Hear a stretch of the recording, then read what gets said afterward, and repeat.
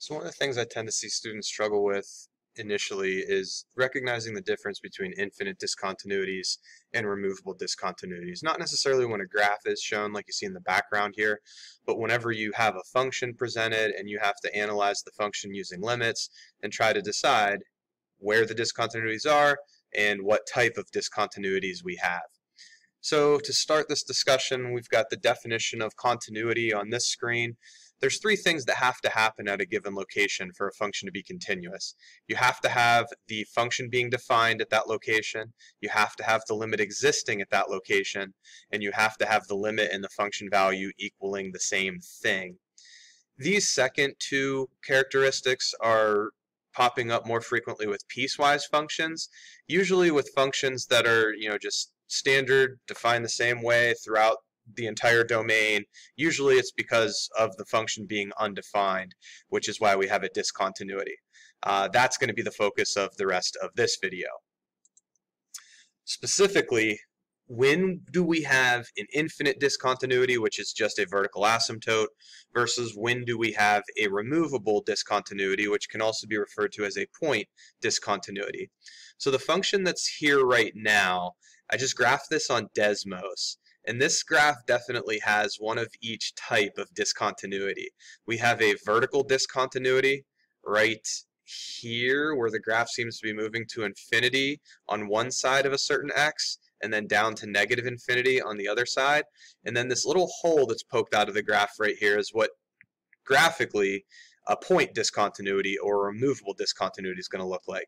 We're definitely, as we approach that location from both sides, we're definitely not moving up to infinity or down to negative infinity, and we're definitely moving toward the same y value from each side of whatever this x value is.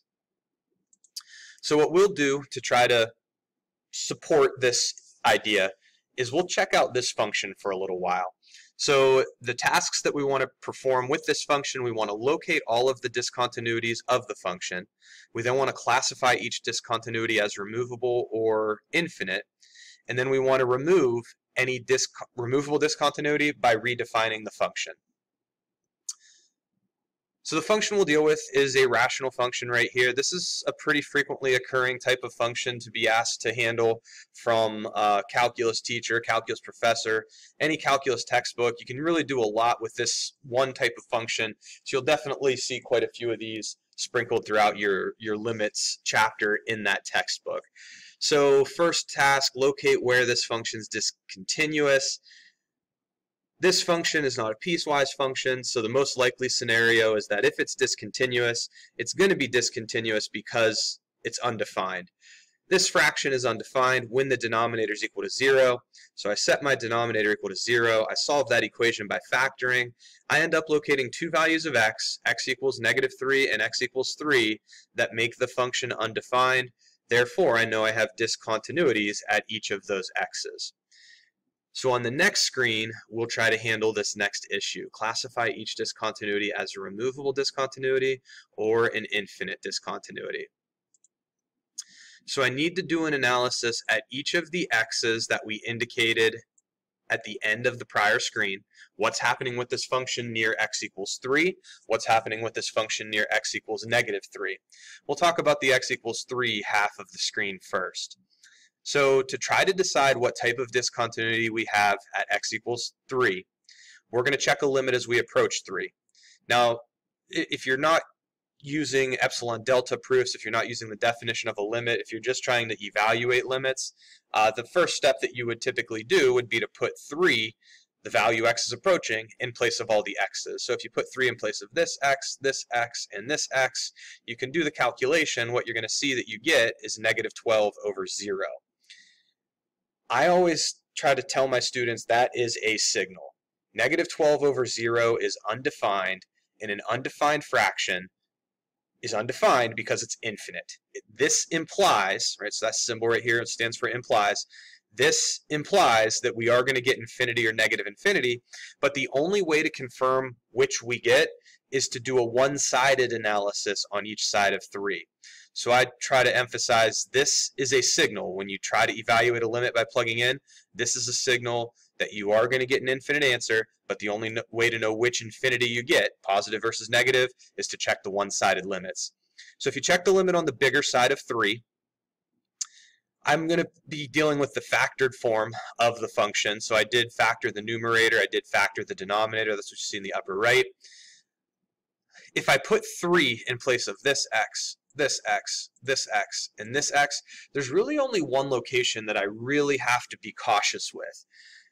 3 plus 3 is 6. Now, is that a 6.1 when I'm slightly bigger than 3? Yes.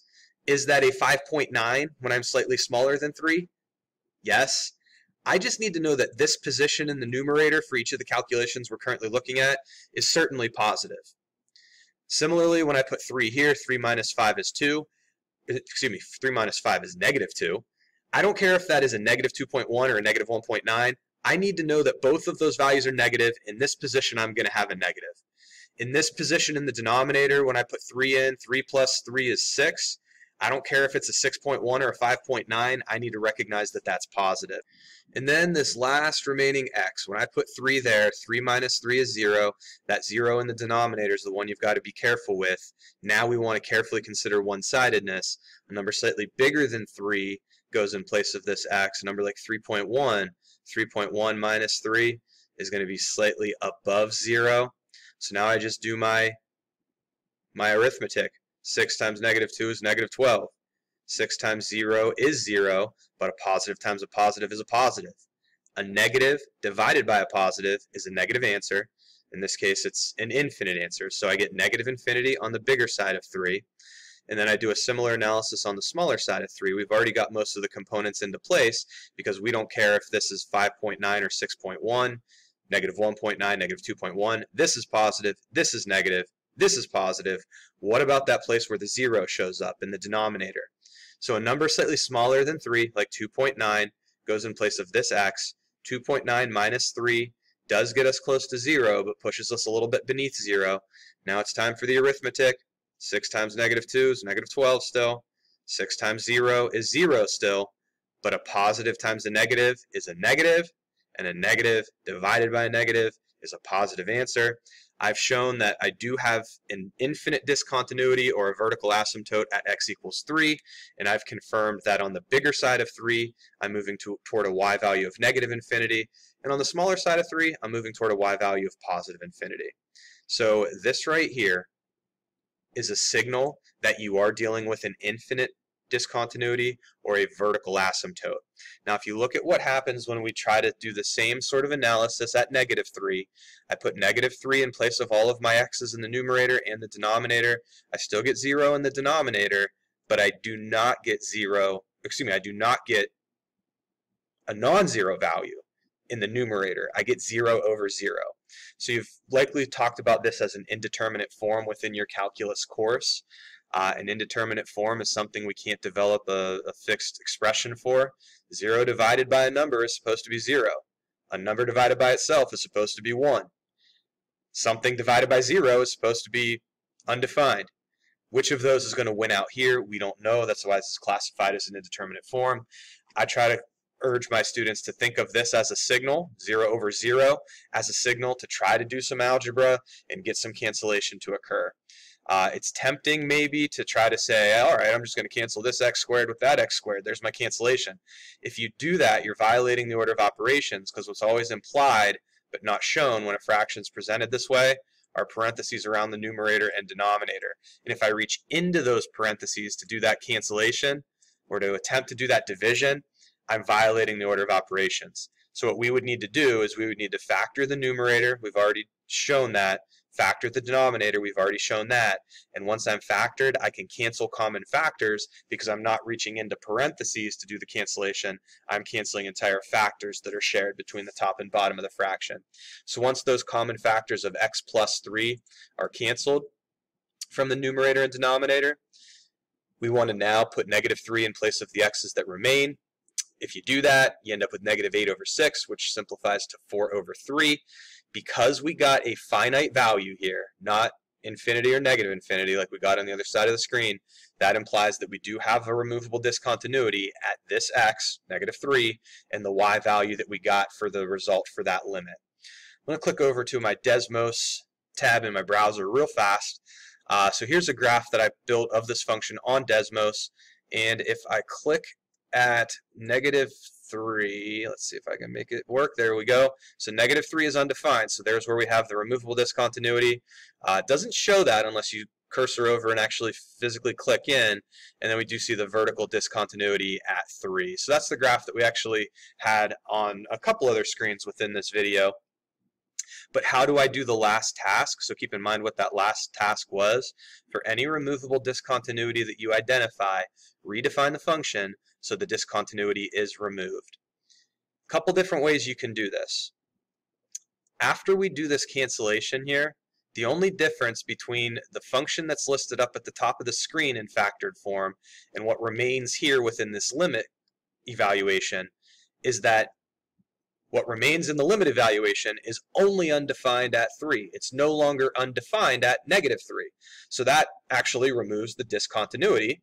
You're no longer undefined at the x of -3. So this is one way to remove the discontinuity, probably the most frequently used way to remove the discontinuity.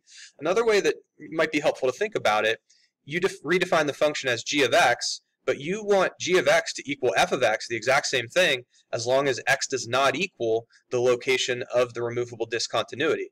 So what do you want to do at the location of the removable discontinuity? Well, you want to fill the open circle in the graph with a closed circle that has a y value of 4/3, and that's going to be the y value just at x equals -3. And if we come back to this graph that I can actually do a little bit of editing on, at -3, 4/3, we fill in that open circle with a closed circle, and we no longer have a discontinuity at -3.